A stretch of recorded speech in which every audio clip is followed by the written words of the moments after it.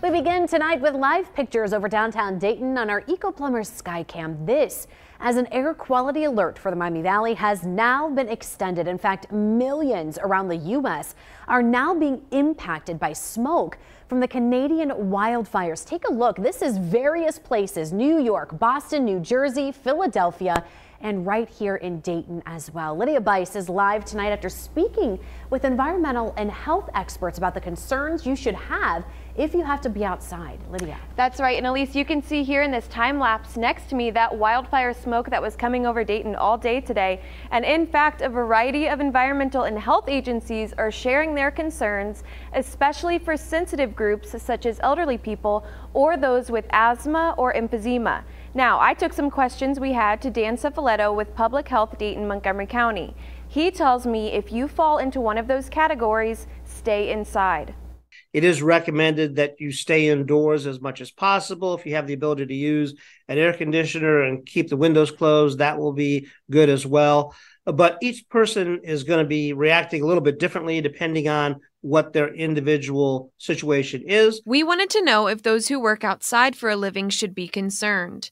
Bob Hodenbosi said simply, no. If they are a healthy individual, it should be fine for them to be working outside.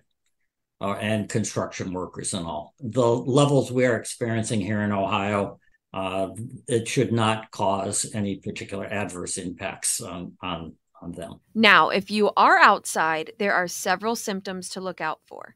Breathing difficulties is probably going to be the most common effect, where you have a hard time catching your breath. You may also see some effects in the eyes, maybe some watering the eyes, itchiness of the eyes. That could also be something that could happen if you're exposed to smoke for a longer period of time. When asked about how long an extended period of time is in this situation, officials say it really just depends on the person. The individual themselves have to make a determination about how they're feeling about their own personal situation. Wildfire smoke from another country looming over the U.S. is not something that most of us have seen.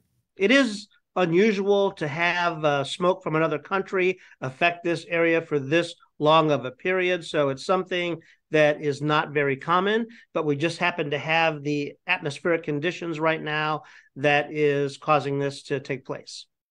Now, Hodenbosi told me that even if we had seen a situation like this in the past, we wouldn't have had the technology that provides the accurate hourly readings that we have now. We'll continue to keep you updated on these alerts here on air and online at Dayton247now.com. Back to you.